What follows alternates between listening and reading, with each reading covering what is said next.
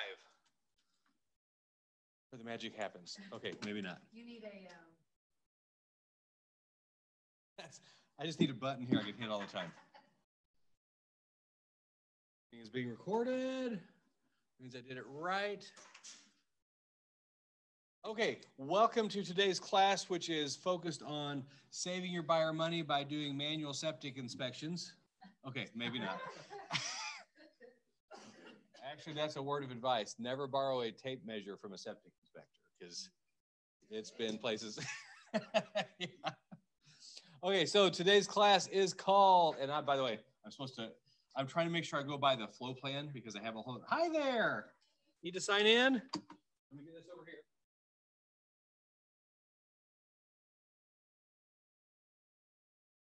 My first time teaching this one, so bear with me. You all are my guinea pigs.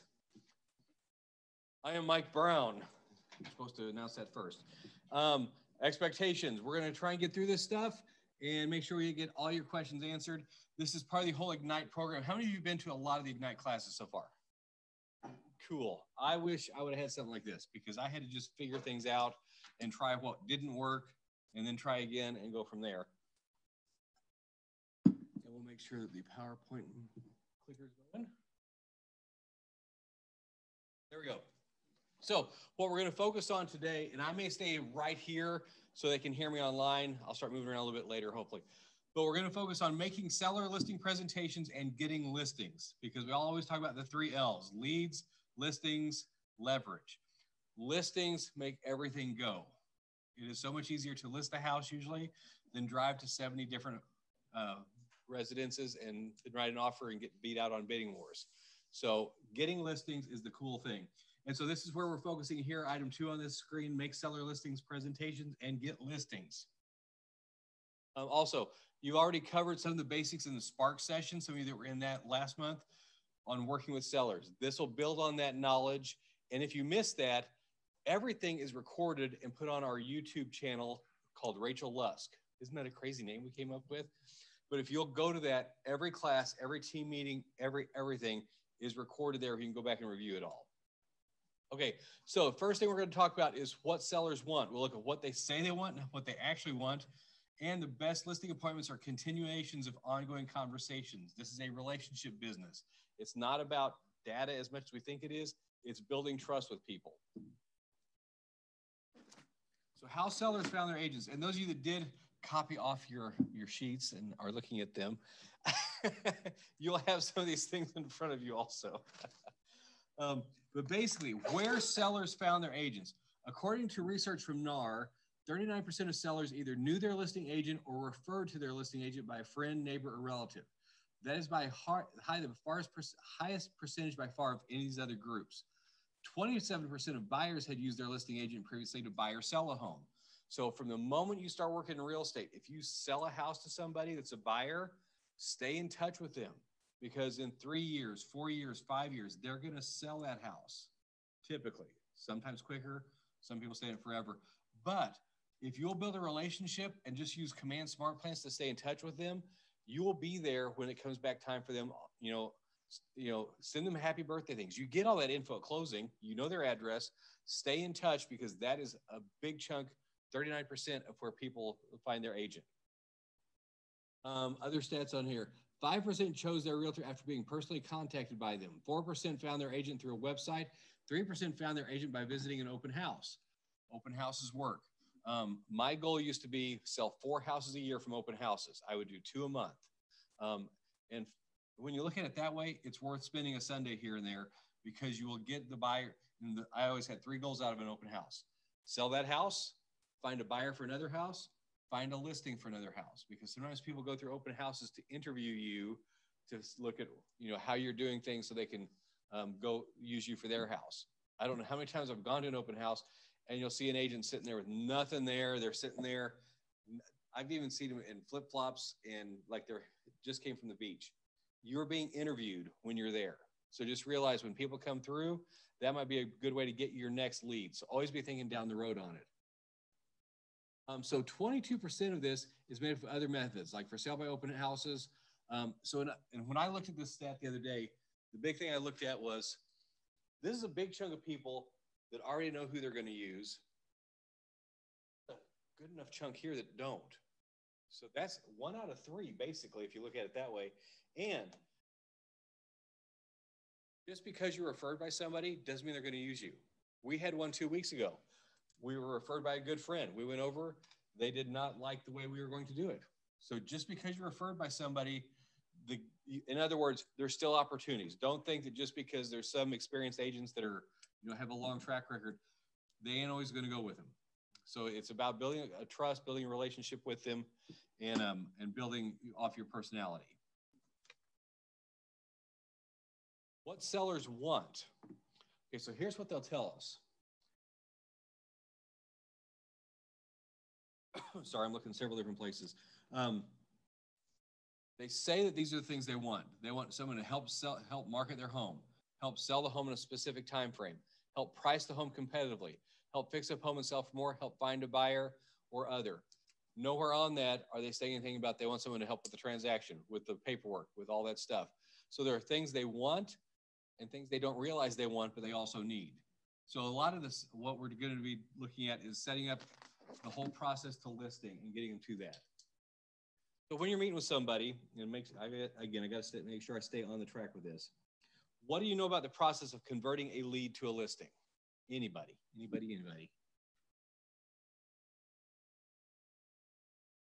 How do you do it?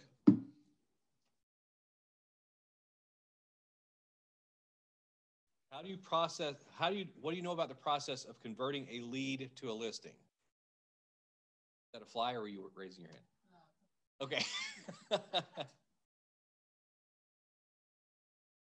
You have a lead that has expressed interest in selling their home. There are a few steps you can take to convert them over. This is sort of the guideline that we suggest to do it. There's a pre-listing questionnaire. And if you've got the handouts, I know you don't. You do. Phone a friend. There's a pre-listing questionnaire where you can ask the potential seller the pre-questionnaire questions to determine their expectations, motivations, and how soon they want to sell. Then you schedule a listing appointment. Then there's a pre-listing packet and creating a listing presentation. Now, these are the structures. Every time you meet with somebody, it's not always going to be the same. For example, if you walk up to somebody and they say, I need you to come over and we need to list my house right now. Well, no, let me send you a pre-listing questionnaire first. If they're already there, get jumping with them. But you still want to make sure you don't forget to sell your value. I think that's what we did wrong 2 weeks ago. We just assumed we had the listing.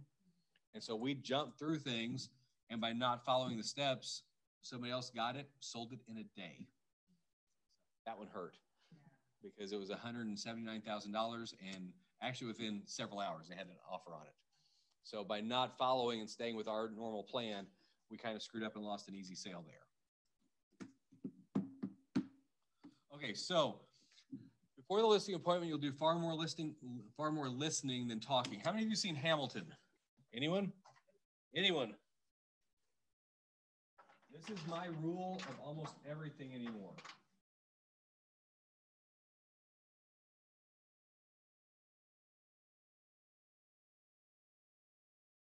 Talk less.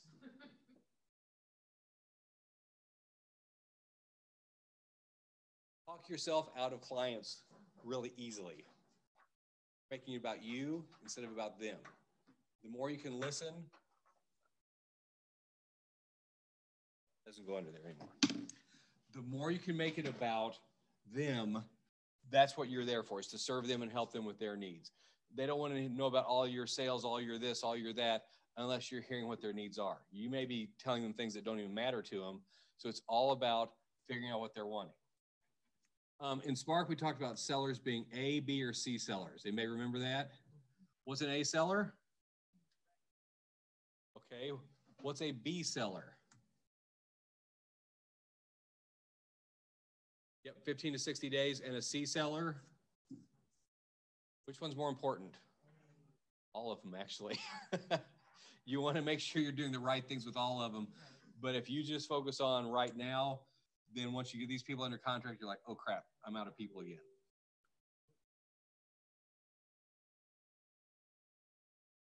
Trying to get in, let me look. 2 people trying to get in. Okay. Our class is just growing by leaps and bounds. Okay, so before the appointment, one of the big things you need to try and do is figure out where they're at with it. I've done listing appointments with people who are not going to be buying for a year because I want to get in touch. I want to build a relationship. That's my thing, is if I can build a bond with them, I feel like I have an edge over anybody else who can come in.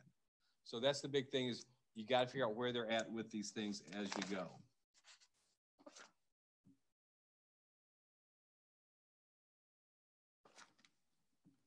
Sorry, I got myself ahead of the pages.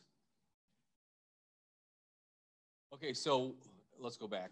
They talk about pre-qualifying a seller. What does that mean to anybody? Because that's kind of a new phrase to me, pre-qualifying a seller. I was thinking of it with a buyer, but what does it mean on a seller too? Anybody have any thoughts? Yes, ma'am. So Okay. he has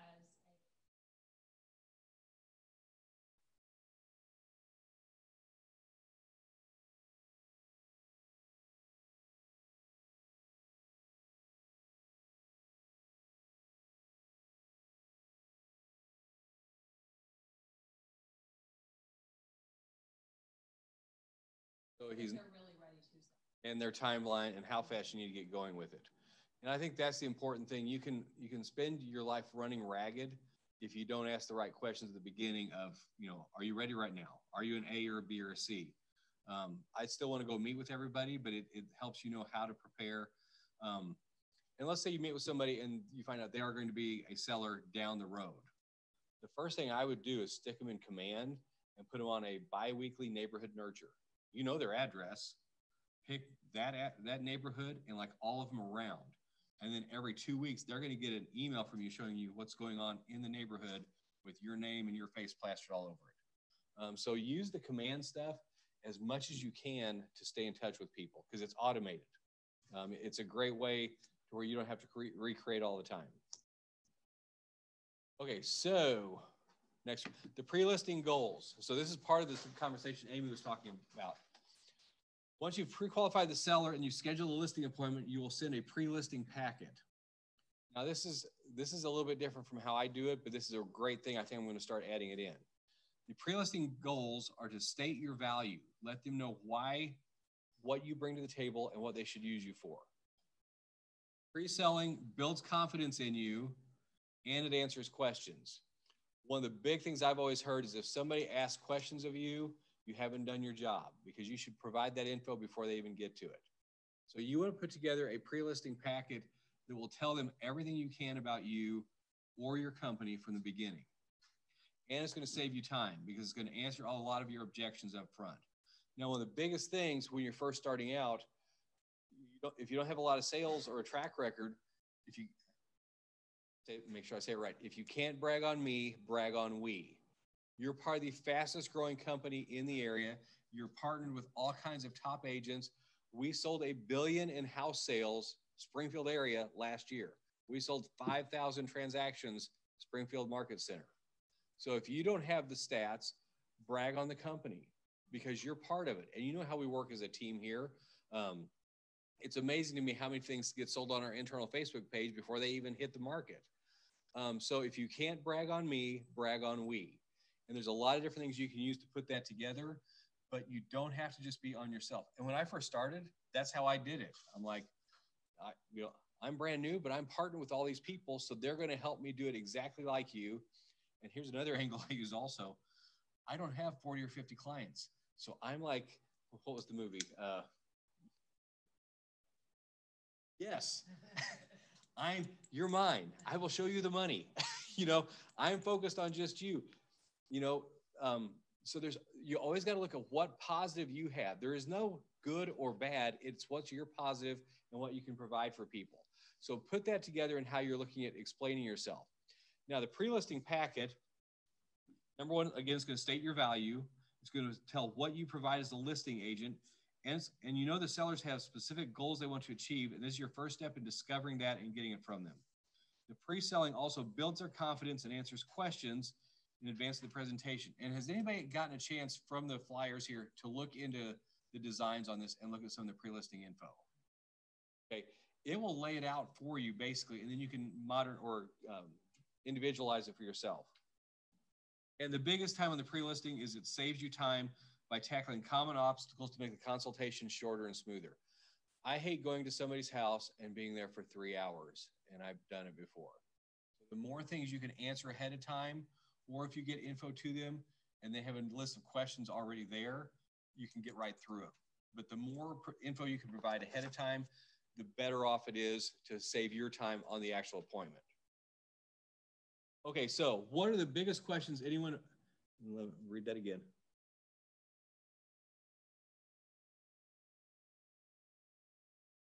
Okay, sorry, they worded this weird.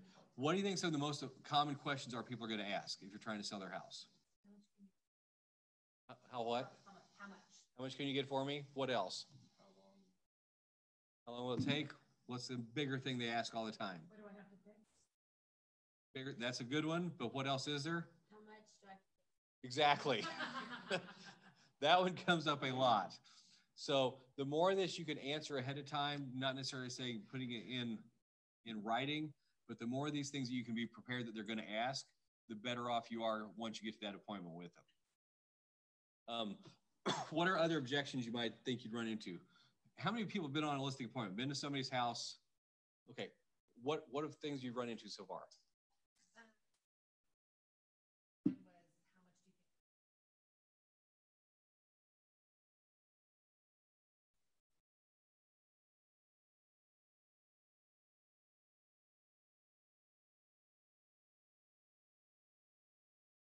And it's interesting in this current market because I've had people ask that and they say, what do I need to fix? I say, right now, nothing.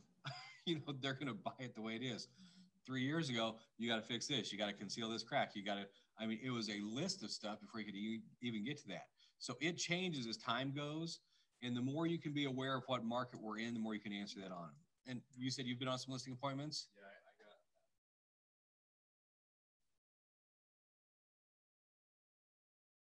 got that. And they're like, well, what do I? Aha. And somebody over here, Jackie, had you? Okay. The one big thing on repairs that I'd suggest, anything you see standing out that will it make us buy or go, if that's wrong, what else is wrong? That's the biggest thing. So if they see a small little crack somewhere, they go, foundation's gone. This house needs $20,000. So if there are things like that that just obviously stand out to you, and that's what I typically do. We'll get into that here in a second. I walk through the house like I'm a buyer, you know, and I want to go through and just look at it with those eyes and think what will be objections. So that's a great thing on that. The other things we think we run into. The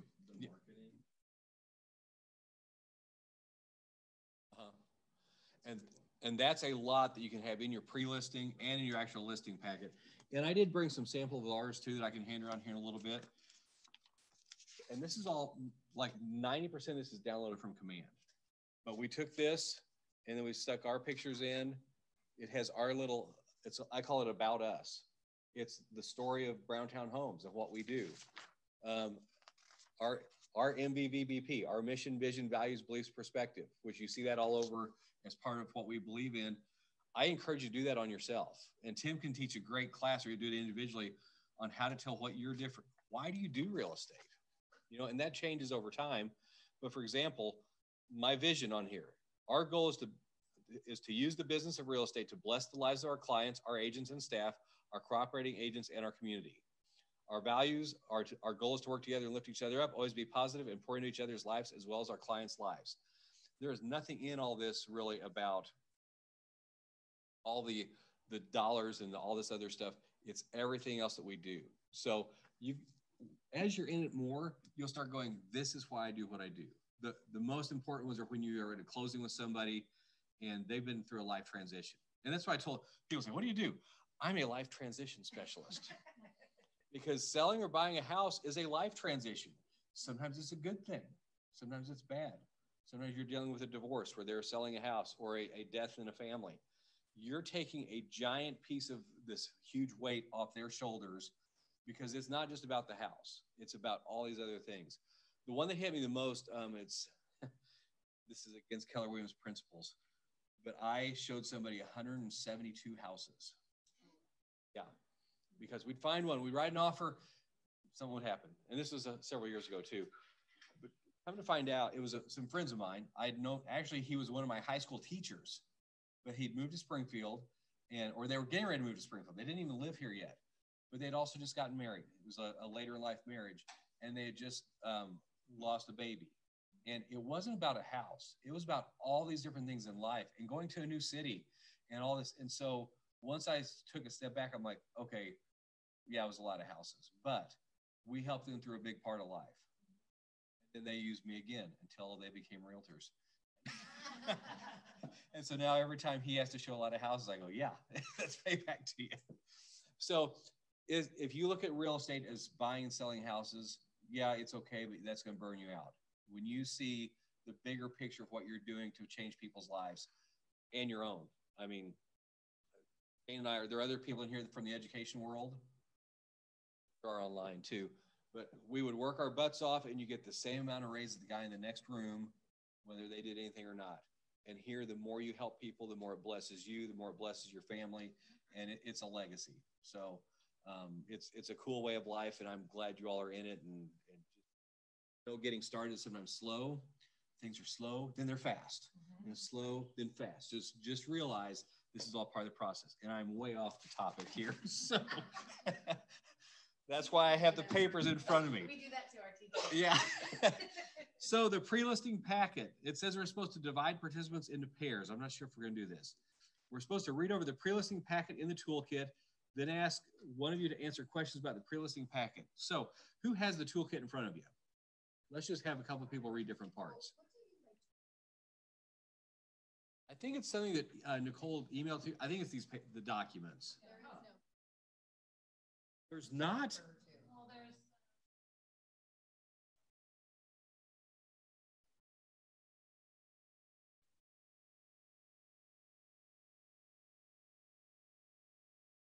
I don't know. It's supposed to have an actual packet. So that's what's confusing. okay. But it basically just has the questions, right? It just has the questions. Okay, let's go through the questions and we'll sort of figure that out as we go. So Amy, what was the first question you saw? What are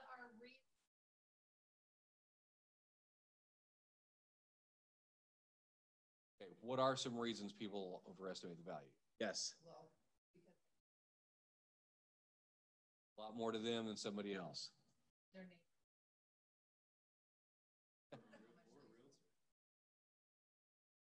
Yeah. Zillow.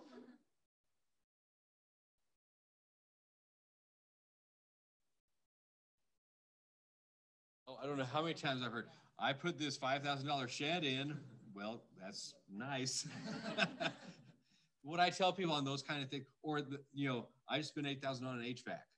Well, that's good. It'll help it sell better, but every house is assumed to have an HVAC.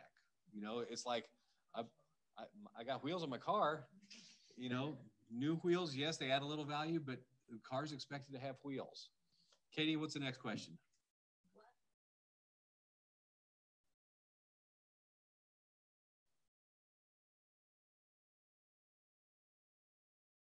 That'd be helpful if we had the pre-listing packet, wouldn't it? Okay, check that real quick.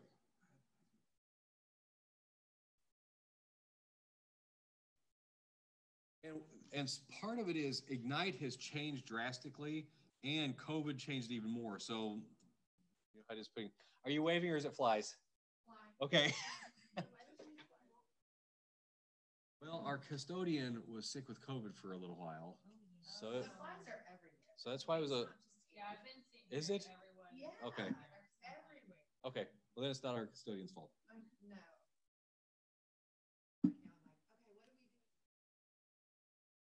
Okay. It's. That's it. Or we're getting. It's which plague. What is it? Which plague are we in now? We'll just figure out where we're going. That's what I said. I was like, so malaria is that?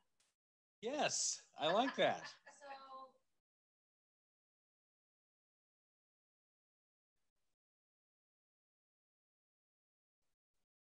Okay. I'm going to make a note. We will find the pre-listing packet.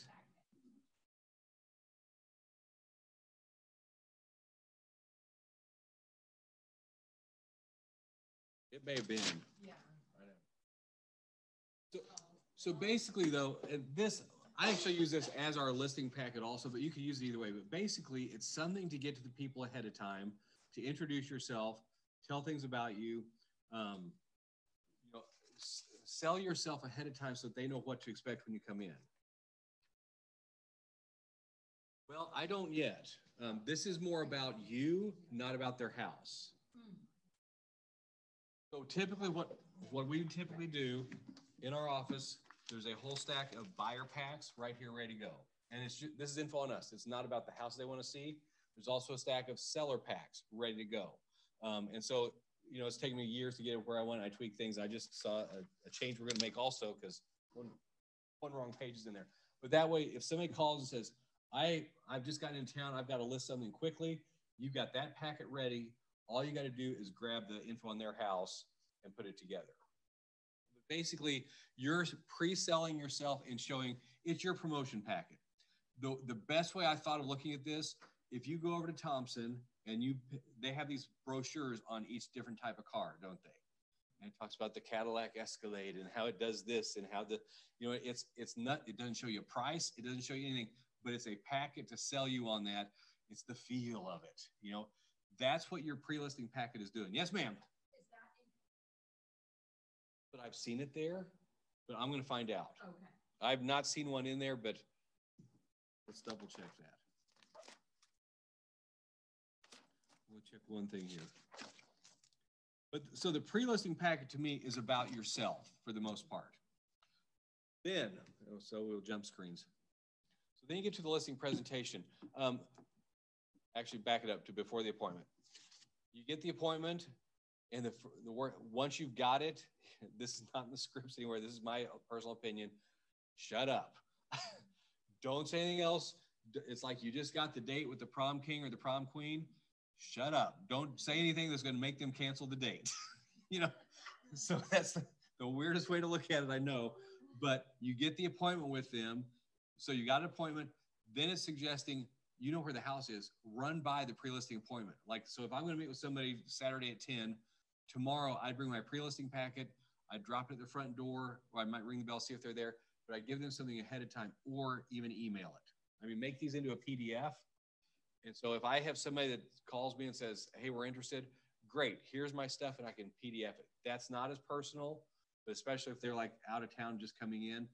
But you want to have something set and ready to go to where you can just automatically be able to send it without thinking about things or copying this page from here, that page from here. And we'll talk about some of the actual listing presentations that are in command. Okay, jumping ahead some. The listing appointment. The purpose of the listing presentation is to get the seller to list with you. That's why you're going, okay? That's the main thing. You're going to get the signature, or at least get them to where they're pretty sure that you're going with. You achieve that by doing these three things. You create a great impression to build the seller's confidence and use their real estate agent of choice. Also, you share your price recommendation. I'm a little cautious on this if I've never been at the house. So I do that a little differently because I always look at it as if I go to the doctor and he tells me what I need before he's examined me, I don't trust that doctor. So I do a little bit different there. I'm going to go through their house and figure out what I'm seeing, then try to come up with a price. But I might have at least a price range. So what I typically do is, like if I'm going to Carriage Park, I know there's a house there, I will run everything that's sold. I'll run basically the one-page CMA on Carriage Park. So I can tell them, here's what's sold in your neighborhood.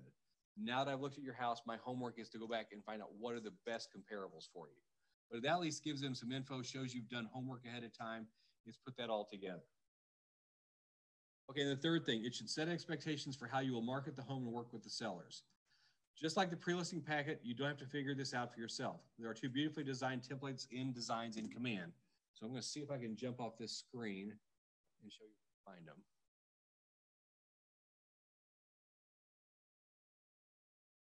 Going, hey, that's me at Disney, yay! Okay, Zoom people, this may not work, so I apologize if we lose you for a second.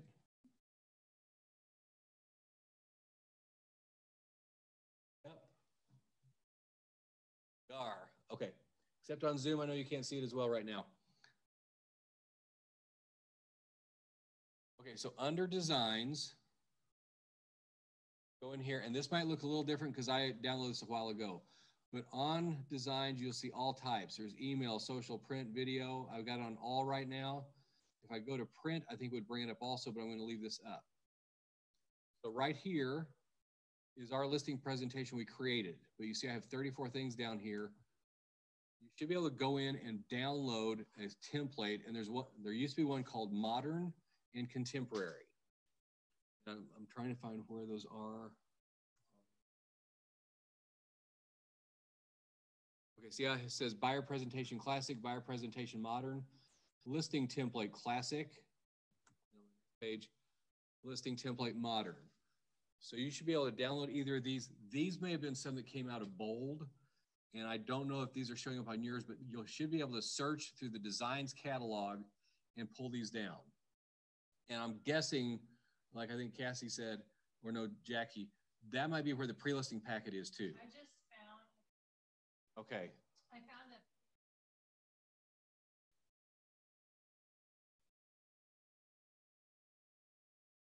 Okay. Or Ignite and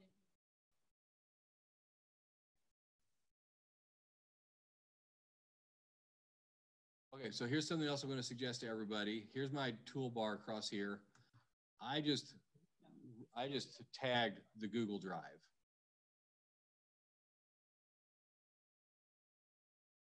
Because what Nicole is starting to do is every document you're going to need, she's putting in the Keller Williams Greater Springfield Google Drive, so it's shareable all the time. But I always have trouble remembering how exactly to get to it.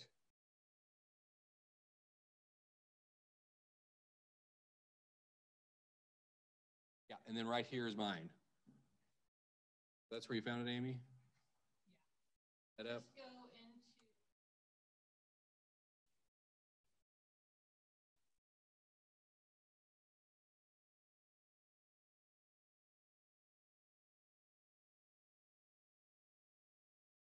Checklist for, oops.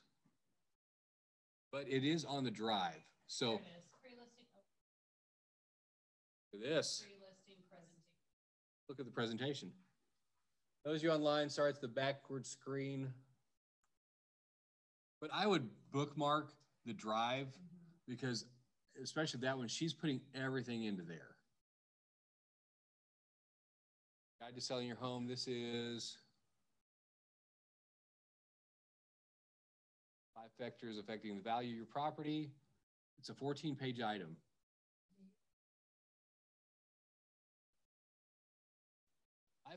If I did, I'd do it as a PDF. I don't know that I'd send, because it's still not about their house at all. This is about market expectations. I love especially this. Okay, so what if I want to price it $5,000 higher? Well, how much difference does that make? Well, it could be 6 months. You know, there's all these different things they need to think about. And this is very true. So there's another stat we use all the time. If a house got 8 showings and no offers, it was at least 10% too high. If you're getting no showings, 20% too high. So there's all these different stats, but the more of this you can give to them ahead of time, and Amy, thank you for finding that. It's in the Google Drive shared, ready to sell condition. So here's your questions about repairs. So all these things we've been talking about, and even gives the questions. What is the most important thing you're looking for in your listing agent? Maybe you're doing a farm and they want somebody that knows farm and land property. Well, then that's not me. I'll get somebody else for you. What prior real estate transaction experiences have you had? My company sold $1 billion last year, and I'm part of that. Okay. How would you like to be communicated with? This is golden, because if somebody like young whippersnappers that don't like to call people, you like to text. It's important to learn how to communicate with people because they will ignore you otherwise. We're dealing with somebody right now who does not do any of it. It's all in person. So, but it's important to know that from the beginning. How frequently would you like an update on showings? All these things help you know what their expectations are. Oh, that's Sabrina. Hi, Sabrina. Okay, so this is there under the pre-listing packet or under the Google Drive. So all the documents are there, and I believe it's editable where you can add things Even if it isn't, you can make your own things to add into it as well. Okay, jumping back.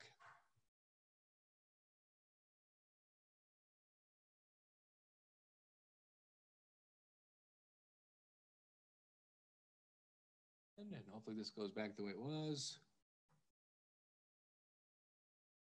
So there. So there.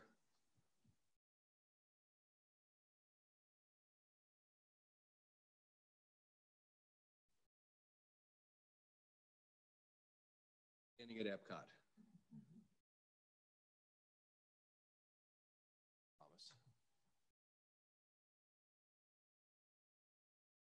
Nope.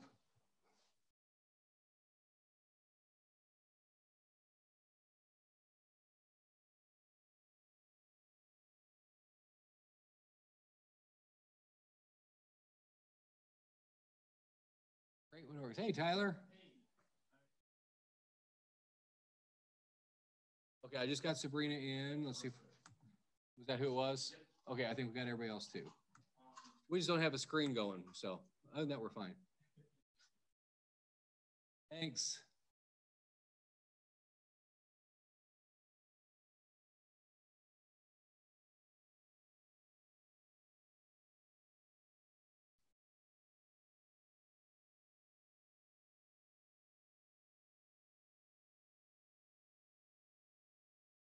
We're gonna change this totally.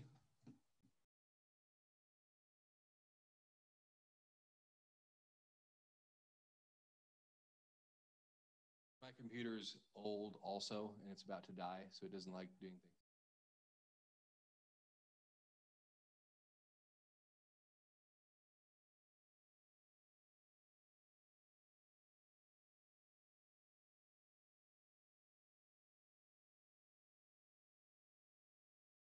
We're up. Okay.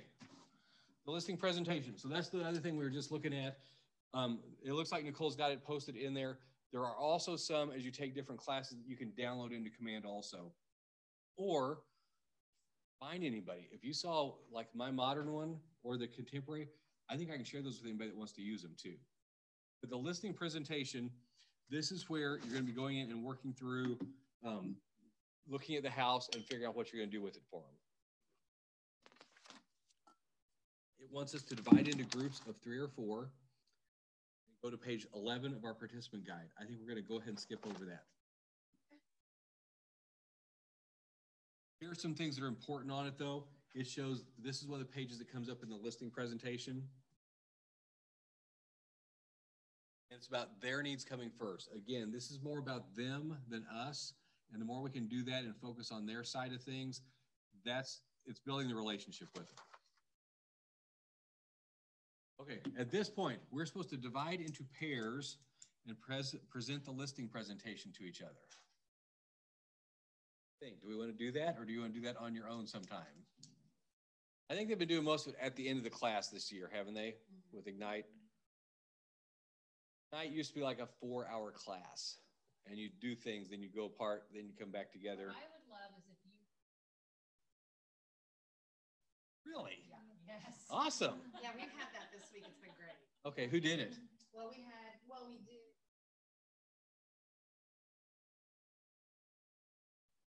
Really? Yes, and then. Oh yeah, that is Chris. Oh my gosh, he sells every open house he does. He gets a lead out of it. Yeah. So. Aha. Okay. Show us what it looks, and we get our. Okay. We're now in charge. Okay, and as I look through the info from what they did here, I do things a little bit different, but I'm going to tell you the good and the bad of both. Okay, so the recommendation is you go to the house. Let me get my notebook. I'll pretend this is it. Knock, knock. Hi, Mr. Seller. How are you? Okay, any of you can do a voice. This is an awesome house. I love this neighborhood. Do you mind if I come on in and take a look? Sometimes I'll check if they want shoes on, off, masks on, off. I'm in their home. I want to present and do the way they want to. So I'm whatever. The way I was always told, you never say the word no unless the word problem is followed right after it. No problem. I'll do whatever you want me to. So the KWA suggests you ask if you can put your things down in the kitchen and then go take a look around the house. The reason for that, the kitchen table is a pretty comfortable spot to sit there and talk with things. If you end up in the living room, it's formal. They're sitting on a couch. You're over here on a chair. If you can get to the table with people, that's the best thing. So the suggestion is drop your bag there and go ahead and take a look. Ask them if you can take a look through the house. I prefer to have them take me on a tour of the house because then while I'm writing, they're telling me everything they love about it because it's about what they see and what they want. So, okay, so we're here in your living room, and I'm sorry those of you online. See if I can do this too. You won't see me for part of it. Okay, and I'm taking meticulous notes constantly. Hardwood floors, fan, popcorn ceiling, good, bad, in my terrible handwriting, and then I got to go home and translate it because no one can read it. But every room I go into, BR1, that's my shortcut for it. Bedroom 1 has carpet, it has crown molding, there's a trade ceiling, large walk-in closet. I'm getting every note I can because I'm going to go back and write up my marketing notes already and every detail I have about the house. Part of the reason I started doing it that way, when I worked with Fawn Lee Harley, we had a person.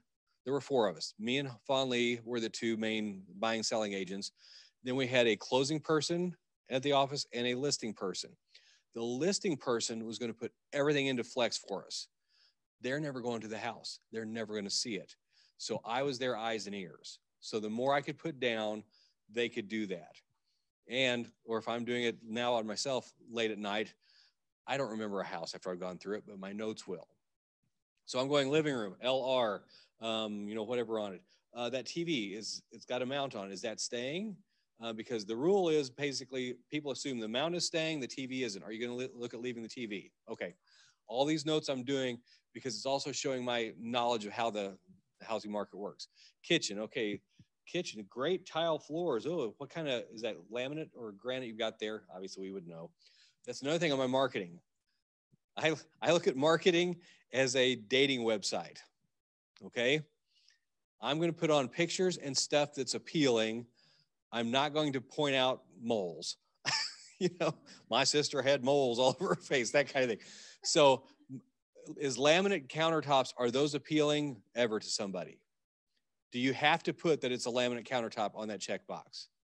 So if there's things that I know are not going to be appealing, my goal is get them to the house so they will fall in love with the house and go, I don't mind the moles. I like the rest of the personality, that kind of idea.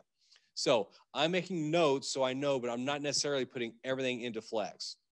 Okay, stainless appliances, yes, I always check the inside of the dishwasher. If it's stainless on the interior, it's gonna be very quiet also, just a side note on that. The fridge, are you leaving it? Okay, it might be negotiable. Okay, we'll just put that down too. All these things I wanna have on my notes, and I'm putting it by kitchen, bedroom 1, bedroom 2. What's the exterior material?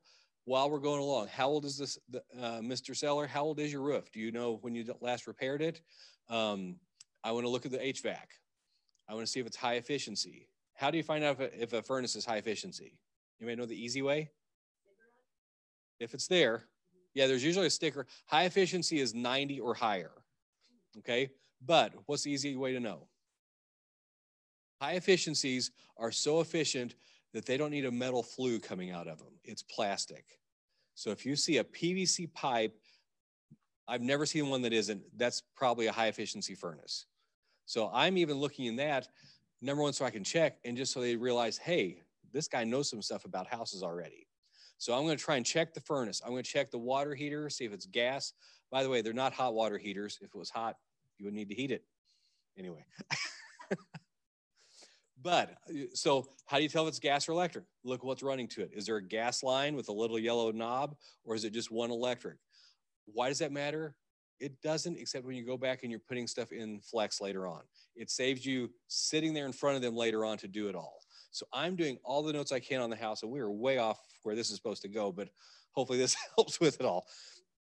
I'm walking to the backyard. I'm going through every room, looking for every detail that I know has to be put into Flex.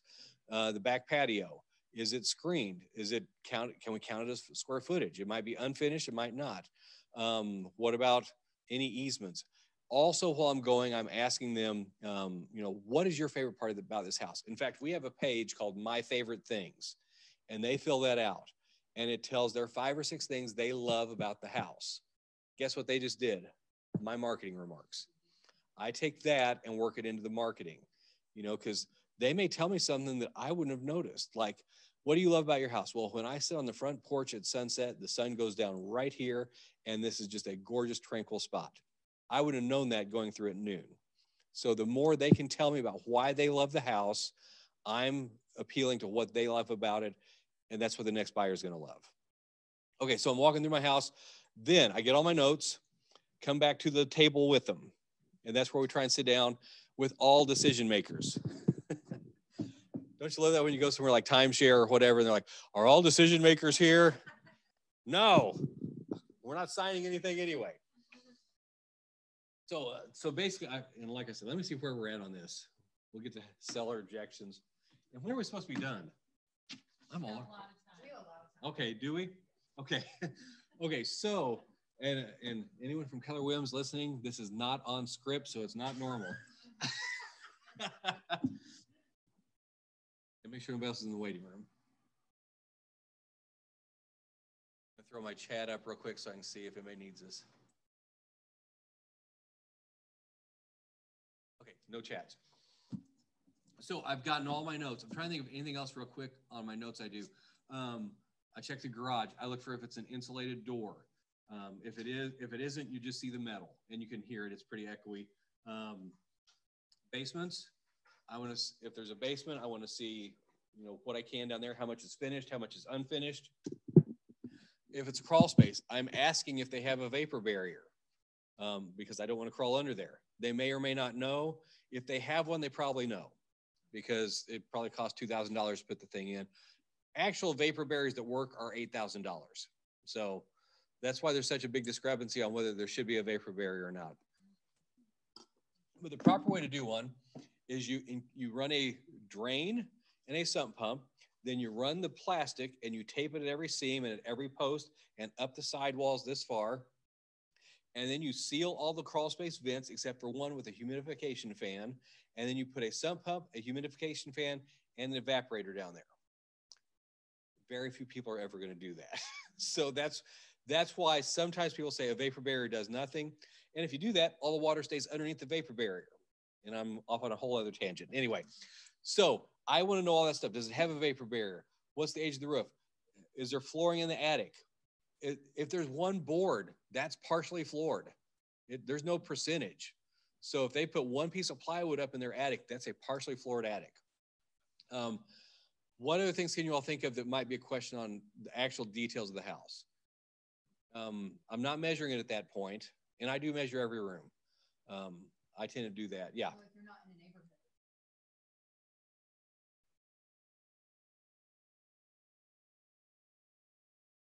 Shared well, is it a septic? Do you know where the septic is? Yeah. Is it easy to find it? Because if it's not and they got to pay to dig it up, that's $150. We had one at Table Rock. They'd never known where it was for 25 years. And we found it because it was a vacation home, so they never used the septic much, so they never had to pump it. It was like 20 feet down before they could find the thing. So the more of this info you can have ahead of time saves you a headache down the road. Okay, so we've gotten all our info. That's for me to use later when I go back and fill it all out as if someone is not going in the house, but I got to let them know everything about it. Okay, so then I get there to the home with them. And the first thing I do is I have this packet and info on the house.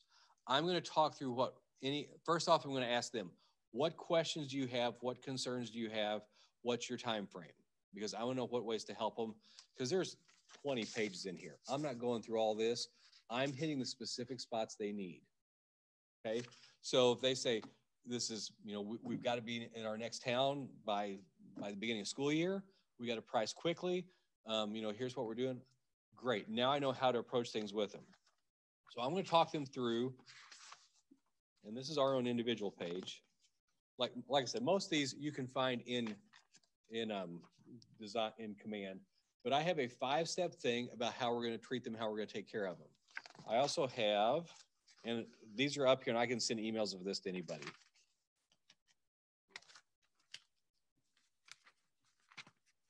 Find the right page that I'm looking for.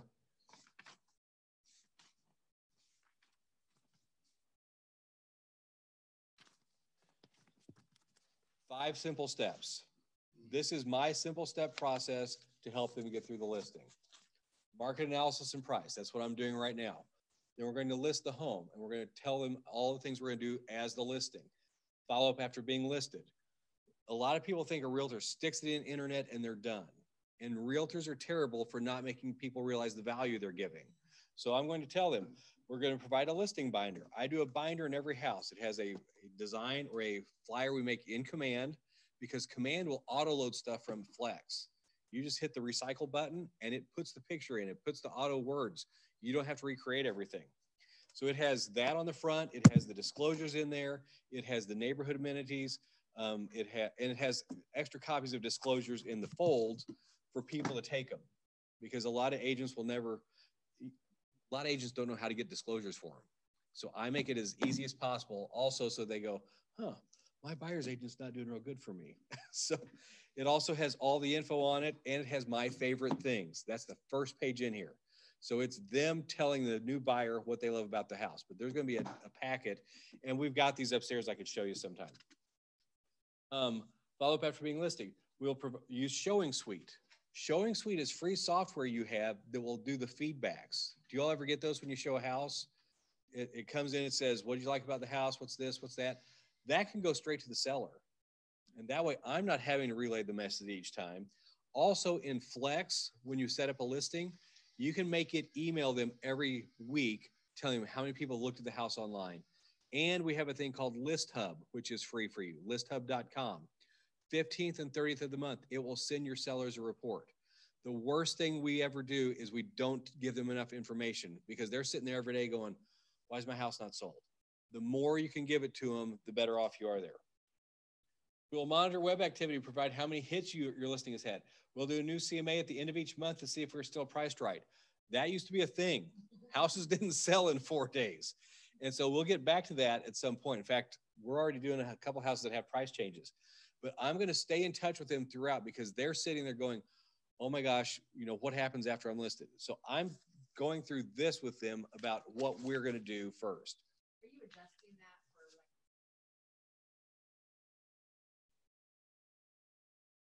for No, what I do is I tell them, well, if we get to a market like this, but hopefully we have your house sold by then. okay. So I sort of paraphrase it that way. Okay. Then I've printed off their old listing, and if there is one, with photos. That's fun, because if somebody's been in the house 13 years and they still have royal green carpet from those pictures, they get to looking at that and they're like, oh my gosh, can you remember? And there was wallpaper here. So I do the private printout, because we'll have all the details. It'll show when it was closed, who the other agent was, and the photos. I have that for them. I have the CRS tax report. And if it's in Greene County, I do the Greene County tax report. And the reason I do that, I'm saying, okay, when you bought the house, it said it was 2,217 square feet. Sometimes tax records are different. If they are, I just want to find out why. And if it's lower on tax records, I tell them that's great. That means you're paying less tax.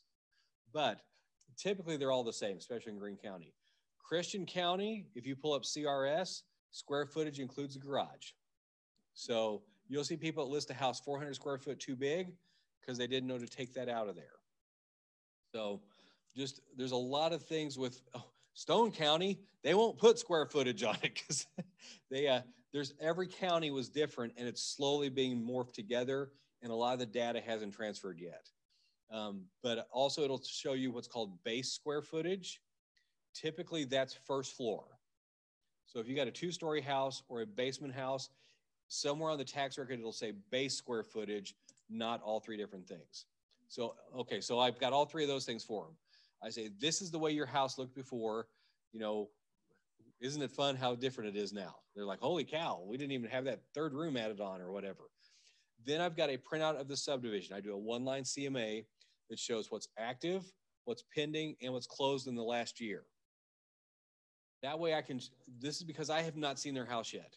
I'm saying to them, this is what's going on in your neighborhood, and this is what an appraiser has to look at. I'm setting everything up for an expectation down the road of what we're going to be dealing with. Questions online? No. Okay. So I go through that and say, now here's 3 or 4 that are about the same size of yours, but now that I've looked at yours, I can do some exact homework and come up with a full CMA for you. And that's where my CMA class, where I go through the full CMA, and you can set your name, your picture, how to do all that. But I do not have that with me. I have a range for them. I say, it looks like your house is between, actually, go way back. Here's the most important question to ask. I admit Jordan Rhodes in the room. Do you have a price you're thinking of? That's the most important one, because if they're, I keep going back to 2 weeks ago. If we would have asked that on this home, instead of just going in and assuming we had the listing, we could have answered a little bit better. So sometimes they won't tell you. They'll say, well, that's your job to tell me what it's worth. But if they will tell you what they're thinking, that at least gives you an idea. You know, it's not going to change what I tell them, really. It's going to change how I tell them. You know, if they're asking for a house that's $289 and you realize it should actually be $300, you could, at least, you know, and you can come in saying, I know this is what you want. I think we could try $300. Because the minute I'm talking to somebody, this is a market a year ago, I'm already working on a price change. Because if it doesn't sell in 14 days or a month, I'm wanting to do a price reduction. I want that in their head already.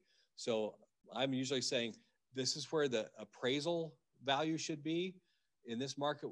And actually right now, what we started doing, because I've lost 3 in the past year, because I told them what the appraisal value should be. They listed with somebody else about 20% higher, and it's sold. So I'm telling them, this is where the appraisal value is, but I'm recommending we add 20% right now. Now, I think that's changing pretty quick, but that way I'm at least setting them up and saying, there's no way it should sell for this, but it may. So let's try it. I would always rather have the listing and reduce it later than not have the listing. That's my mindset. Because when you have a listing, guess what? Buyers call on it. Then you take those buyers and you go sell them something else. Getting the listing is a great lead generation source. If you have a listing, you can run a Facebook ad. You can run a Facebook ad on any of my listings. I don't care, because that's putting it out, but it's also getting you leads into command. Have any of you ever looked at that much? Okay. Kirk, you have 2? Or question?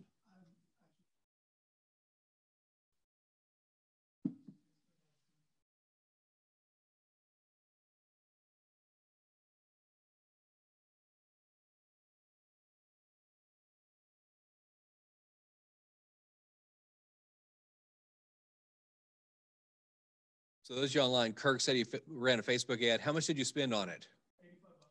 $85. He got 8 leads out of it. So the Facebook ads are an affordable way to do things. It's back to my main point, listings. A listing will do everything for you. It's actually sad they're selling so fast, because that's where your leads come from. So if they'll start hanging on the market 2 weeks, you'd be amazed how many more buyers you can get through it. Now, of those 8 listings, how many do you think will actually convert and become clients?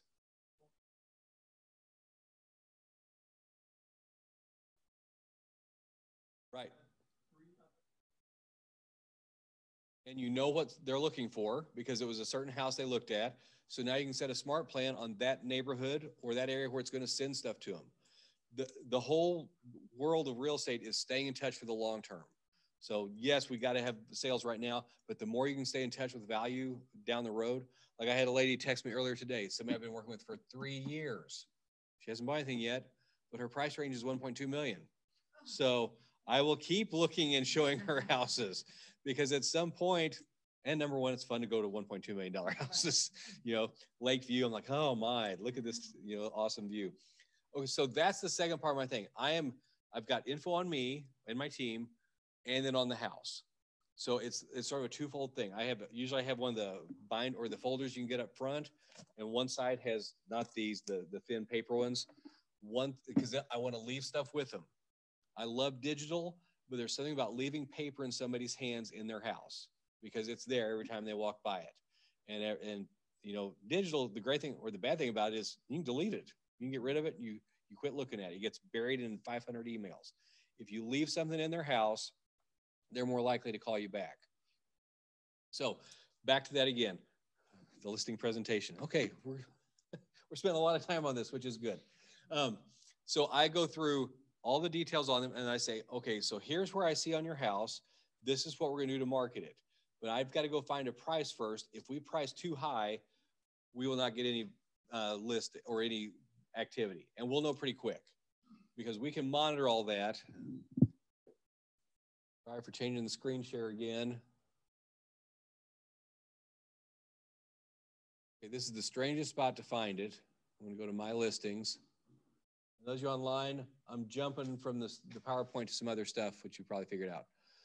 Okay, here's a new listing we just did, Madison Street. Okay, this is a great stat. See, change. It's weird to get here. You got to go to change listing. I don't know why it's there. Go to Madison. And under change listing, this is where you change all the details, the list price, all that. But the word activity. This house we listed Tuesday. This will show you how much flex activity it's had. 201 from normal flex. 110 times it's been emailed. 37 times it's been seen in a portal. 25 times it was shared through IDX. So this house since Tuesday has been seen 200, 300, almost 400 times. Not been recommended by agents any. It's been saved 3 times, hidden by 1 person. It also shows other things they're viewing, so you know what you're competing against. That's not, that you can get through the Supra and the showing suite side, but this thing, look at this, auto emails. You can set this to email to the client. So once a week, they're getting an email seeing how much activity is going. So this house, by the way, is getting an open house this Sunday if anybody needs it. But talk to Kelly Hunt and Kelly Nystrom. They're the ones coordinating that. And they may have already found somebody. But if this house has almost 500 viewings and no offers, what's that tell you? We're too high. And he knew it going in. We told him, we said, based on this market, if you've got time, let's try this price for 7 days. But this is my proof right here. So all this, and I know it's weird, it's under change listing and then activity. But I can go in here and I can set this up to email to him. First, I got to pick his name out of my contacts. Frequency, I can tell it to go once a week, once a month, what day of the week, and this will go automatically. So this is part of our listing checklist to put this in on people. There's also the thing called List Hub. We're way off subject, but that's okay.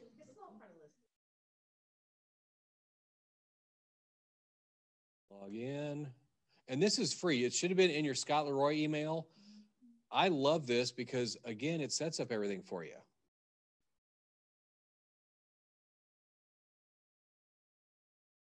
If I'd buy a faster computer, it'd go quicker. So it takes about 6 hours, and then it will automatically load these in from Flex. Once they're in here, you can set up reports to go to them.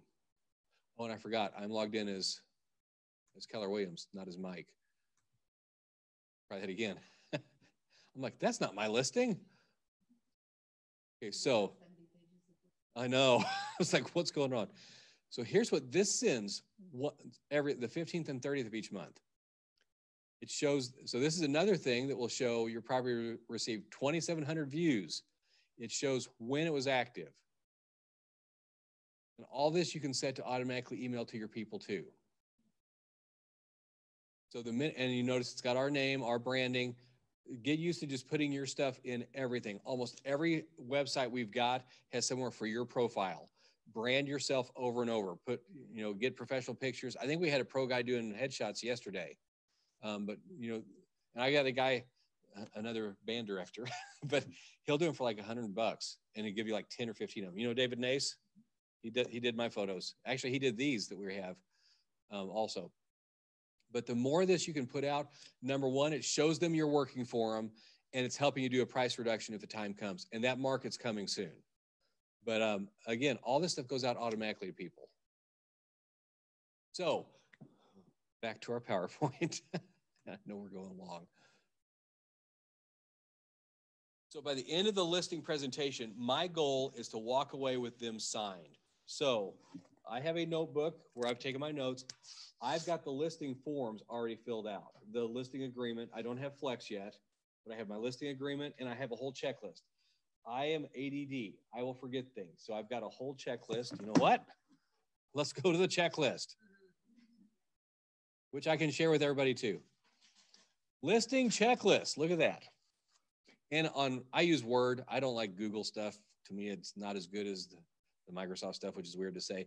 But on Word, if you right click here, you can pin things you use over and over. So they're automatically right here. But here's my listing checklist. So blue items go in my listing binder for the office. I have a binder in the office on each listing, so we have fast info for it. MLS data flex sheet, not yet. And notice the 2 asterisks. Disclosures, that's one we always need. Here are all the others you might need. You always need the measurement disclaimer. The 2 asterisks are things required for compliance. So anything I know I'm going to need, I'm going to try and take it already filled out. If it has a pool or hot tub, these are all the different disclosures you might need. Broker disclosure form. I might as well have them initial that while I'm here. The more of this stuff I can get done now, it means another agent's not coming to see them, and I can already get ahead of things. Agency listing contract. This is where you need to walk through the whole process, and I think Don has a class on this, on the listing contract, and he explains it really well on how to walk through any objections on that. Like one of the big ones on there is, it says additional, no, I'm sorry, I'm on the buyer one. It'll talk about, what you're paying and then your dual agency and all those things. That can get very confusing, and you can get bogged down trying to explain transaction brokerage to somebody. So you don't want to get too deep on some of that stuff because it's complicated. And I've never been transaction broker ever. And I've been I don't mind dual agency. I do it because I figure I know a better inspector. I'm going to take care of both sides, but I just got to make sure to explain it up front to people so they don't think, well, it's like he's going to, just ramrod things through. Okay, other things I do immediately. I already have the affiliated referral business disclosure because it's compliance. I already have my home warranty acceptance waiver. I talk about that right then with them. I prefer to do the warranty every listing because it doesn't cost them anything till they close, and it covers them during the listing period. We once had, there was a house on Delaware over here behind Houlihan's, or in that area. Inspection came back, 2 bad heat exchangers. They had the warranty on it. It put 2 furnaces in for them. So this covers them even during the listing period. That's why I always try and do it unless like they've got a brand new HVAC or something like that. But also, let's say it gets negotiated out. You can keep the warranty on till the day before closing to protect them, cancel it, they never pay for it. So there's a lot of good to using the home warranty, and the home warranty company doesn't mind you doing that because they make their money the second year. They do not make money selling a warranty for $500. They make it by the next year putting you on convenient payments for $80 a month. So they want clients, and they understand that this is part of the listing process on that. Client info sheet. This is a sheet I have with their name, their info, all the stuff I need, their birthday, all that. Why? So I can put them in command on Smart Plans. I've got it from the beginning. I also do a utility info form. The more of that you can put on the listing and in your notebook you keep in the house, the more you're answering questions for buyers. And I do a loan payoff info form because then I've already got the form for the title company giving them permission to get the payoff. I've got a ballpark amount on how much they owe, so I can do an estimated net sheet for them when an offer comes in. So a lot of this I'm doing right now so that I can be ahead of the game with them later on. Association information, I usually leave this with them. I leave them my favorite things. I have a reminder of myself to get a key because nothing worse than not getting a key to a house. Any additional info I need to know. Then this is stuff for in-house. Then once we come back to the office, so everything here that I can, I'm going to get signed or leave with them to work on. So like the association form, the loan form, I usually make 2 copies, one for my folder and one in case I need to leave it for them in case they got to get the info. Then page 2 of this is everything I got to do once I get back. Once I make it live, I know my MLS number. I know my lockbox number. I know where my directionals are so I can go find them later because those are expensive after a while. Who loaded the MLS? Who loaded the pictures? Just so we don't miss anything. It's all about doing real estate's very boring, actually. It's the same processes over and over. Here's the things I got to turn in for compliance. Here's my in-house binder. Did I get the home warranty? Did I email it to them? Did I set them up on Showing Suite? Did I do List Hub? Did I do a property profile? I automatically get title work started. Local companies will do preliminary for free. That way, suddenly you realize, oh, there's an ex-spouse still on this house. We got to get taken care of. Or it's in a trust. We actually need the trust power papers. So all this that I can do ahead of time makes the transaction smooth later on. The smoother the transaction, the more they're going to use you next time down the road. Uh-huh. And you got all your packages. Send an email that's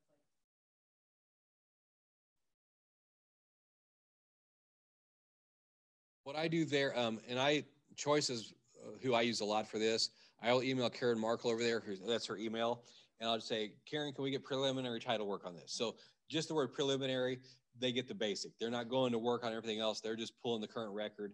They will also pull the current HOAs for you. So if you need that, to find out, and the great thing is attach those to your listings too. Okay, another rabbit we've chased. Back to here. That's mine. Yeah, it's one I created. I'm happy to share it with anybody, so I'll try and just email it out to everybody. And almost every agent here has a different version. Here's what I tell you. On mine, take my name off. It's now yours. Create it, change it, do what you want with it. I don't care what of my stuff you use or adjust for however you need it. So, because we're all working together. I mean, there's an abundance. And if Keller Williams can sell everything, more power to us. Okay, so much for my speech on that too. So presenting the listing presentation. So when I'm sitting there with them, I am usually not giving them a price yet, unless it's something I've already known. Then I'll say, here's the price range we're at. If you want to go aggressive, we can try higher if you got time. If you need to sell faster, here's our lower range. But so typically I've gone in, and I used to do this. Let's say I knew a house should be 200, but they might want 180 and 220. I have all three of those set up in my briefcase, and you pull out the one that's what they're wanting. It's not. I'm not going to go 500 on something like that. But if you have separate things there, and you can pull out exactly what they were thinking, it looks like, holy cow, this guy's thinking the same way we are. But my goal is to get the listing. I will list something high. I know that's not always the ideal thing, but I'd rather have a listing that's high than not have a listing, because from the listing come more buyers and open houses and your name's in the yard and people see it. And so somebody went in. Nope, we're good there. It's probably saying I'm running out of time. Oh my gosh, we're so far off on this. So, so here, next is talking about us going through the walkthrough. I think I missed that. The home walkthrough, yeah, we did that. They suggest you do it on your own. I do sometimes, but I would rather somebody show me. Now, the thing is, when they show you, here's what happens. Okay, well, this is my hall closet, and it has a rack in here for coats. And then we painted this wall in 2017. They'll go through everything, so you just smile. But I kind of like them showing me around, because they'll pull up stuff that I didn't notice. And I'm just frankly taking notes. Actually, anymore, Kelly takes notes because one of the Kellys is with me because my handwriting's so bad. But we want them to show it. So the walkthrough to me is a chance for them to let you feel what they've got on their house. The big thing is get the appointment and get there. Once you've got that listing, going back several steps on this, don't do anything to lose the appointment. Okay. Now let's go on the other side. You're here with them and they're talking through and they say, I love what you're saying. I want to list with you, but I've actually got another appointment with an agent tomorrow. Okay. How would you handle that?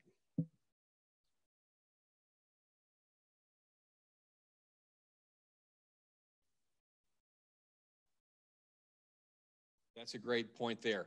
That's the one way to look at it. You say, okay, if you're wanting to look at somebody else, I must not have answered everything. What else? Is there something I missed or something that's important to you?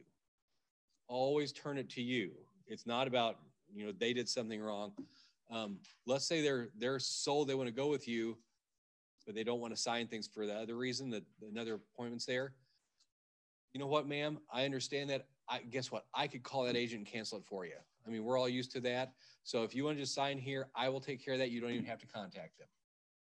And you get it signed and you call the other agent. You're like, hey, Billy, you don't need to go tomorrow. We're signed. But again, wow. Yeah, Billy was not happy. But there is nothing wrong with that. Your goal is to get them signed that day. Now, does that mean they're still going to go with you? Not always. You still got to keep loving on them, taking care of them, answering every question. Don't ever assume you've got it. Okay. So the home walkthrough, that's all part of that also. But the big thing is getting there. And if any of you would ever want me to go with you on a listing, I'd love to. I will do my best to just sort of stay out of the way and help. But that's part of what we do as a team here is we help everybody. So if you are going on one and you want some backup, let's do it. Let's check my schedule first. So closing the deal. The main reason you went to their house is to get that signed. So number one, bring it with you. Go in assuming you're going to get it, but at the same time, not taking anything for granted. But I always have the copies there that I can sign, walk through them. I've even highlighted them usually. So that if they don't want to talk through all the details, they just see where the highlights are. I've already got my part of it signed. They're just signing, and then we're good to go. And I tell them, I will email you a copy once I get back to the office, and then we'll get the photographer lined up. Or you can even talk to your photographer ahead of time and see when his next availability is. And you can tell him, you know what, I've got a photographer on hold. Your acreage is awesome. I want to do some drone photos here. Also, put down in their mind, make them realize that some agents are going to use cell phones for pictures and say, you know, we're not going to do that. We're going to be professional. We're going to treat your house like the castle it is. I hate it when you see pictures straight up and down like this on a listing. It's like, at least do a pano slightly so it's the right size. So once you got the deal closed, you thank them. You know, you're a guest in their house. Thank them. Tell them you'll be in touch. Tell them what to expect next. Okay, I will be going back to the office. If you have somebody that you're handing it off to, make sure they understand the connection there. You want them to realize it's a good thing. It's not that I'm too busy, I'm handing you off to somebody. This is our process to take white glove care of you. If you're going to be bringing something by tomorrow, or you're going to tell them when the lockbox is, but you want to set the expectations so they know what's coming next, and then you want to make sure you come through on it. Usually, yeah, sign the lockbox. You can even bring the lockbox with you. You can put it on that day so it's ready to go. What other things I hear? So, hey, look at that. We're at the recap and the ahas. So we kind of took some weird routes to get here. Cool. Online, anything we need, you can either unmute yourself or chat it.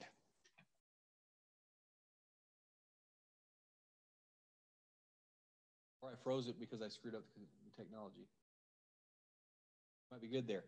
Okay, so my listing form, if you will email me, MikeBrown417@kw.com, I will just respond back and attach it. I'll send you my buyer one too. And again, anything I've got, you have full permission to take my name off and make it yours.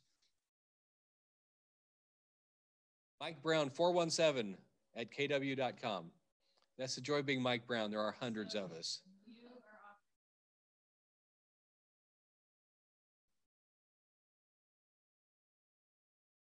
Yeah, we can send that too. I'll send you a shorter one we've got and a larger one. But these, seriously, Kelly Nystrom and Kelly Hunt put this together. I had like a 5-page one that I use, and they dug into Command and found all this extra stuff that has all the slick looking. Mine was the junk Word document looking stuff, and they added all the other because they pulled it straight out of Command. So it's very doable to do that and add your own things.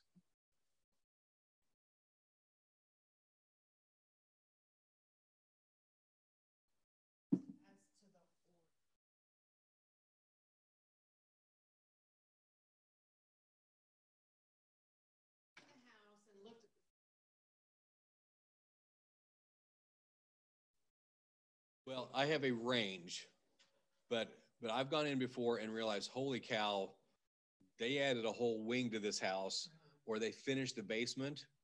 And so I'm not necessarily going to tell them, I personally am not going to tell them a price that day, because one of my things in here, Shane, you remember Bob Hopkins?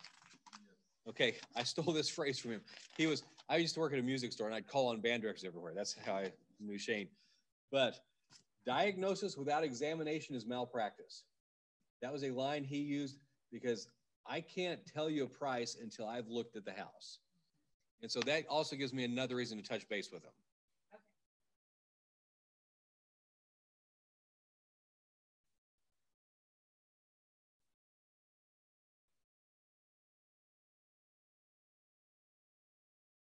pre-questionnaire, I feel, is when you're just starting to get to know somebody. Just even that first conversation. I think so. Yeah. That's kind of how I feel it.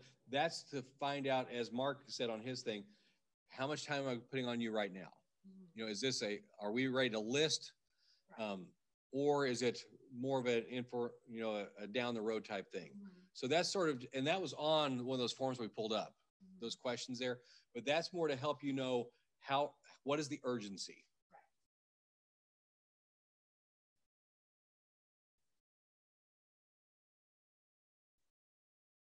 That's the one we pulled up with, Information about us.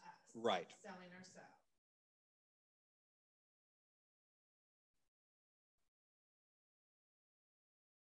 The listing presentation to me is basically a regurgitation of the thing you did before on you and info on the house.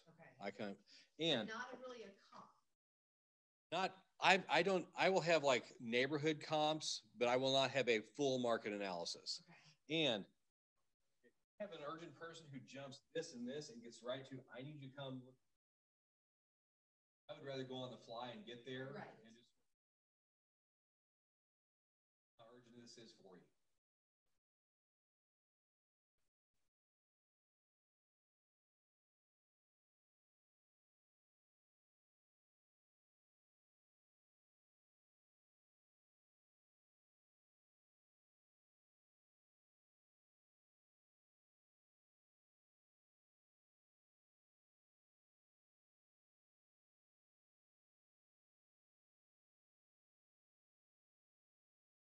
Sort of what you're doing is listing presentation A, appointment A, and then sort of. Honestly, I will usually look. Then I have this huge We'll pull it up. We're going to go in this area. Or can we get more? I usually have not until I've gone back and researched. Okay. But they have signed it. Yeah, if you can get them to sign and say, this is what I'll do for you, the only thing we got to figure out is the price. But you want to get the signature and get them agreed to on you. Okay, so when I do a CMA form, and this is a whole other class, this is ours, here's my basic format for it. We've completed your home. So this is the thing I emailed to them, and the yellow reminds me to change things out or to attach things. So I do an area sales attachment, which I just gave them in my listing appointment. That's the thing on the neighborhood. Uh-oh. Bad. Okay. The area sales attachment. This is just on the neighborhood. It's a one-page CMA. Then, oh my God. I'm not good with touchpad either. I have to have a mouse. And CMA. And did you know sometimes air will affect these pads? I was under a vent one day and my mouse is going all over the place. I'm like, what's going on? Okay, area sales attachments. That's my one-page CMA on the neighborhood. It also tells them active, pending, and sold. Tells them what matters.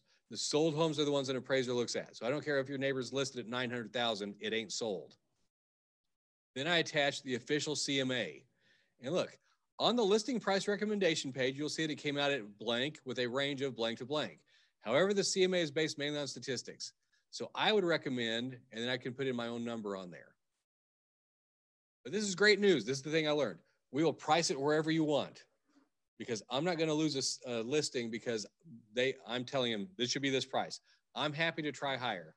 Here's a great line I learned from a broker at another company. If anyone can get that price for it, I can. So let's go ahead and sign and I'll get it going for you. Then I attach what's called the competition. So if my range up here says 290 to 320, I'm going back as if I'm working with a buyer and I do like the one I did yesterday, Glendale Schools, 250 to 330 to see what I'm competing against. I send that to them also and say, here's how does your house compare to these? In my blue here, that's where I insert a hyperlink from Flex so they can actually pull up the listings and see it. Then I also do the estimated proceeds sheet. That's why I found out what their loan amount is. So now I can tell them how much to expect to get off of it and they know what costs are involved from day one. And then it says, We know there's a lot of information. Please let us know if you have any questions. So I will typically, if it's somebody I know that's, normal age, I will email this to them, and 5 minutes later I call them and I say, hey, I just sent you all the info on your house, but I'd still love to come visit with you as soon as I can. But most people are happy with it like this. I just don't want to stop the conversation. I've gone to the house, I've looked through it, I've come back with my notes, I've done a full CMA, for example. Usually, sometimes I haven't yet. I know. Gotten it and you've gone that.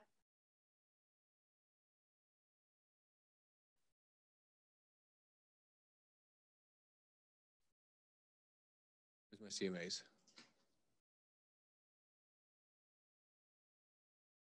Oh, I'm under the wrong me. Hold on. I got to change personalities real quick.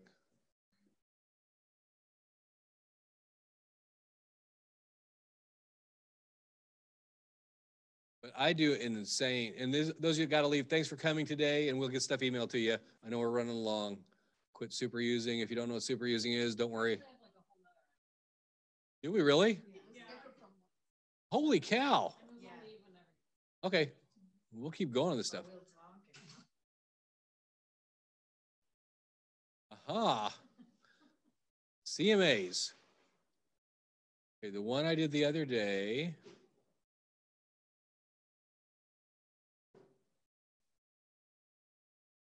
There it is. Okay.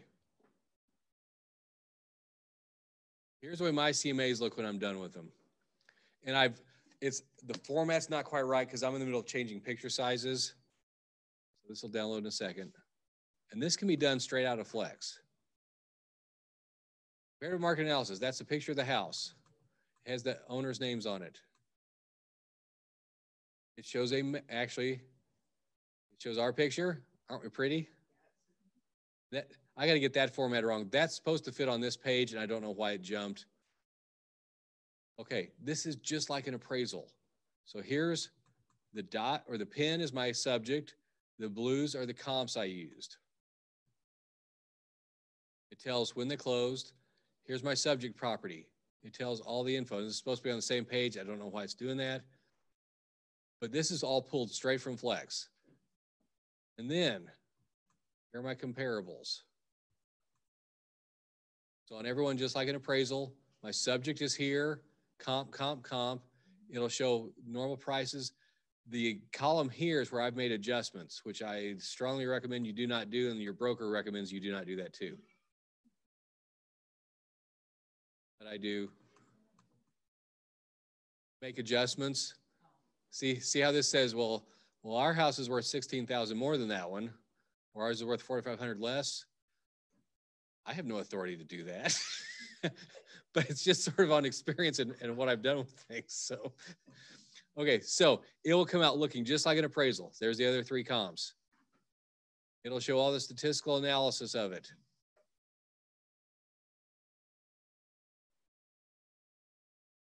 Usually I'm PDFing it and emailing it to them. But if I am meeting with somebody in person, I will.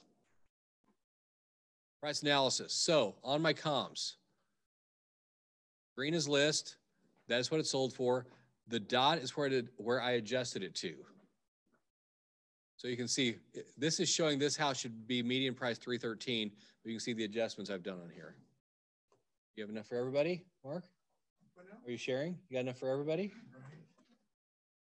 But what I love on this CMA, get to the bottom page. Look, it will show you a recommended price and a low and a high. So I tell him, this is what it says based on these adjustments, but we're in a range from here to here. And I gave, this one's not gonna be listed. It's a long story. They just needed a value on it for some refinancing. So this will show all this on here. And I'll show you some. So if I'm editing this, like here's my cover page. I'm back into Flex. My next step is, there's my subject property. Here's where I added comps. Mouse, I should have brought that down. Here's where you do adjustments, which I strongly recommend you don't do. So like on bedrooms, Well, my house had 5. Well, that one only had 3. We must be worth 16,000 more. This one only had 4. And these are just ballpark numbers I use. But then it does a summary. Here's my finish. Oops. Recommendation. You can make the recommendation change some. Like, typically, I'll do it that I want a 3% range. I hit 3% and recalculate. Now it's telling me this range should be 303 to 322. But on this one for a refinance for some things they were doing, I need a wider range. Let's say I realize, holy crap, that's not the price I want. 250. You can do all this before you print it off. Okay, but 303 to 322. So I went back on this one. A quick search.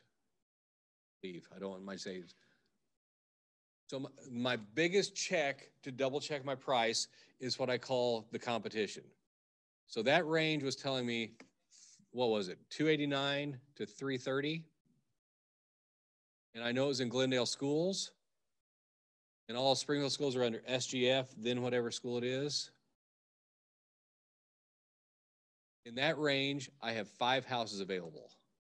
So if I list this house at 313, here's the 5 houses we're competing against. So I will make this into a PDF form. I'll go to CMA, download PDF.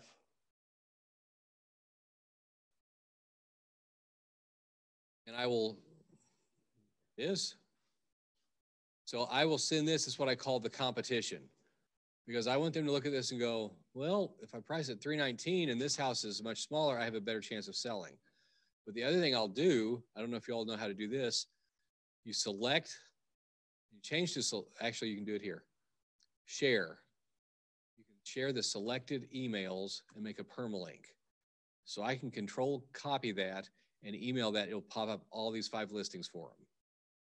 So that way they can actually look at the houses so they realize, well, yeah, my master bedroom doesn't have a bathroom, so it's not as good as this one.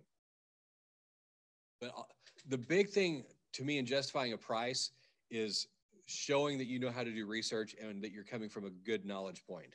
And I'm always happy to try and again, I am not official. I'm not an appraiser. I'm not any of that, but I usually can get pretty darn close on these things.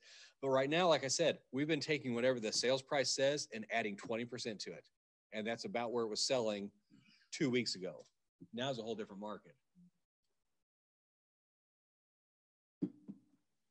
So that's back to that page though. That is my whole process. I send them overload of information and then I call them to talk through it. I would rather personally go back again, talk with them, have the lockbox, have the sign, and say, here's where I see is the price. Sometimes I'll do that. I have a digital tape measure too. I prefer to measure rooms. I want that on the listing because I used to deal with a lot of people who needed to know where to put their grand piano, or, you know, what about our 17-foot couch? And the people looking at those kind of homes want to know the size of the rooms. So I would do my digital measuring while I'm meeting up with them to do this, put the lockbox on, put the sign, and schedule the photographer. I love Matt Schmidley. For several reasons. Number one, there's one guy in town whose pictures I don't like, and I'm not going to say his name, but I call them Munchkin pictures because they're all done from like waist high. And I'm like, I'm not that short. And Matt's are at a normal level. It's not way up here, but it just seems to be a better view. He also does this thing called iGuide, which is like a Matterport, but I like it better. And he's an agent with a lockbox key. So I don't have to go back and meet him. I can schedule him and he'll go when he wants to. Let's find. Oh, another thing Matt does, I'll pull this up. You may need a lake house, by the way. Change user again. Oh, did you? Lake View, fixer upper. Yeah. It needs some love, but okay. So here's another thing Matt can do. My listings, Monterey Drive, Sunset Cove. Check this last photo he's got for me. He does drone stuff too. He's a Murney agent, so is his mom. We need to get him over here. No. Check that. I know it's a hard view on there, but he has software that will do the square footage. Wow. And it measures it for you. So What does he charge? for that extra thing, like this house was normal pictures, drone, and this. I think I paid $225. But this show it's hard to read. I need to do a PDF on too. Old listing showed 4,700 square feet. It's actually 3,900 because the old listing I think included the garage. But Matt can do this. He also does this thing called iGuide, which what was the house I sold? I'm trying to remember.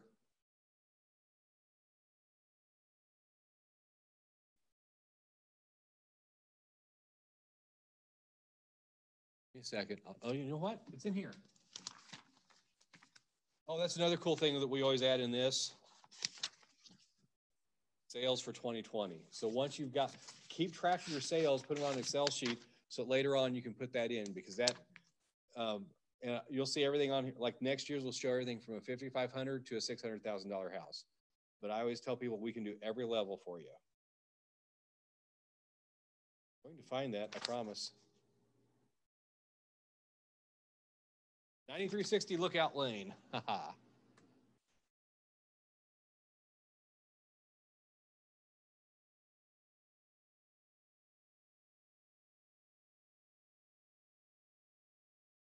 Here's another thing I love on Flex. I rarely use this search bar up here, the shortcut one. I'm faster without it. So I just put in the address. It brought up every time this house has been listed. Then if I sort it by number, it brings up the top one that I'm looking for. Now a little bit of the code, so you know this. If it has a 1 in front, used to we were 9 different board of realtors. So GSBOR, when they were all merged together, we had to combine them number system somehow. So anything with a 1 at the beginning was GSBOR. Anything with a 3 at the beginning was Tri-Lakes. I don't remember what number 2 was. So, but on old GSBOR, like 113 meant this was listed in 2013, 2009, 2008. When we went to the 6s, that's where all of them were merged together and now it just goes numerically. So if you're looking at something, you're wondering, why is the numbering system the way it is? That's why. Okay, so here's Lookout Lane. Photos. Next one. This is the iGuide that I love. So it will show the floor plan over here, but then I can scroll up, I can look up, I can look down, I can go all the way around. I can go to the next dot in that room, but at the same time, it shows me where I am over here. Or if I want to jump to the sunroom, I just click on that.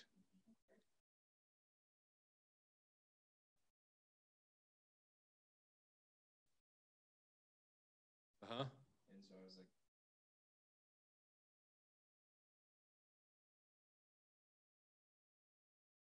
yeah. I like this especially on unique shaped homes. Like this one's weird. Not weird. Oh, by the way, marketing remarks. Kiss of Death is unique. Don't use the word unique. One of a kind. Anything like that, an appraiser's like, oh crap. How am I going to find something to compare this to? So don't use unique, one of a kind, that kind of stuff. But for example, let's go to the master bathroom. Okay, there's your master tub. There's a door, and there's your driveway.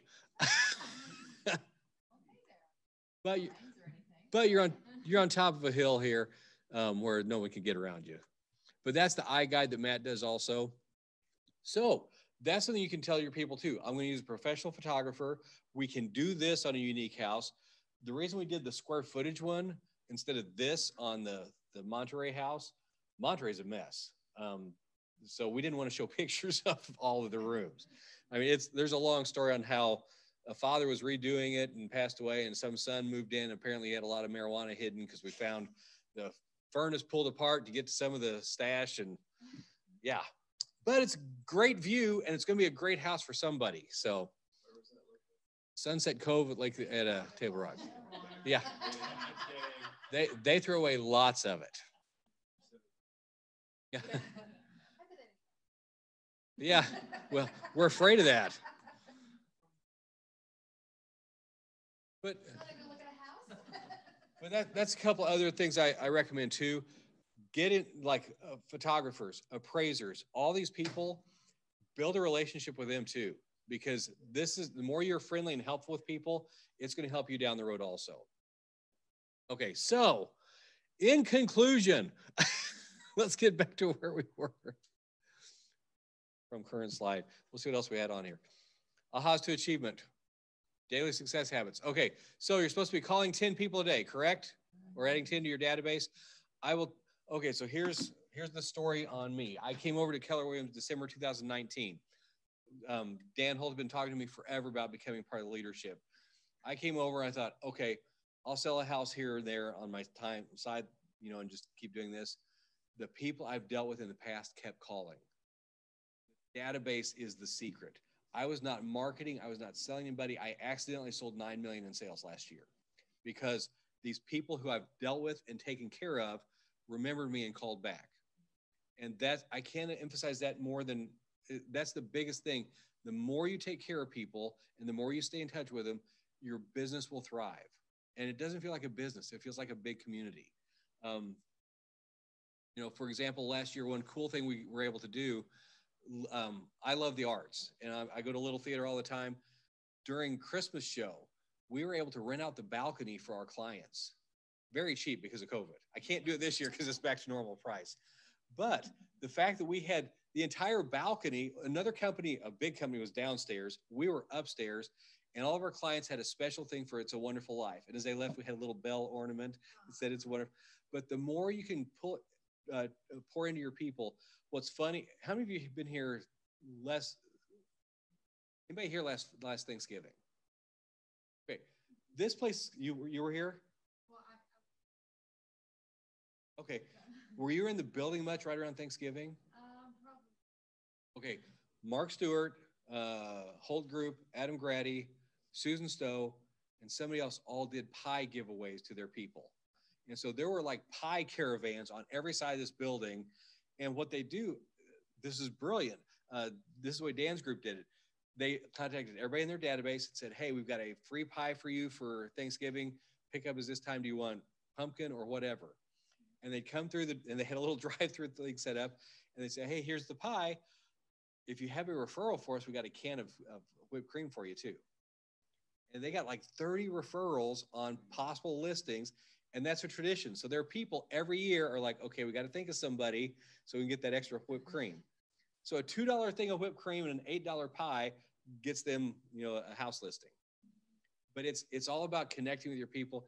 It is not a sales business, it's a service business. And the more you do that, it will grow beyond your wildest means. Okay, 10 handwritten notes. Write better than I do. 10 home previews per week. So are you all going out and looking at houses? Okay, we used to do what's called Caravan. Every Tuesday, we'd go out and look at all the new listings. Of course, they're gone before you can get to them right now. But there is a way in Flex to draw out a map and get them organized. So if you ever want help with that, that's real easy to do, and you can sort them and get a geographic map put together to get to houses fast. But that's the best thing, is learning inventory. I would especially say, if you can, do that in your own neighborhood. Become the master of your area. And then how many of your neighborhoods have a Facebook group? How many of your neighborhoods? Okay. If your neighborhood doesn't have a Facebook group, start one. Because then Jacqueline Durbin, a Murney realtor, did it in my neighborhood. I'm still mad at her. But guess what? All the neighborhood conversations go through that. And who's in charge of it? Jacqueline is. Okay? So the more you can be the expert, and it doesn't mean about houses every moment, it means about everything in general. That's where it all comes from. So it's a slow process to get things going, but the more you can build your database, it pays off down the road. Scripts. I think you got to listen to the scripts in there. The best script I ever saw was when somebody comes to your door at Halloween, what do they say? That's a script. They had to learn that. It gets an automatic response. Scripting is learning to say the same thing. Hey, how you doing? Fine. We're all scripted to say fine. Change the way you say something. It's funny to, like my daughter, Every time I say, have a great day, her scripted word is, don't tell me what to do. And so that's become our funny thing now. Or, don't tell me what to do on that. So scripting is what gives you comfort because you know what to say. So just practice over and over. If you don't have a script partner, try and find somebody. It helps you so much because it helps you become comfortable with what you're saying. Play. So we're supposed to go and do not call people you're not supposed to. We're supposed to say that every time. Don't get sued. Don't get the company sued.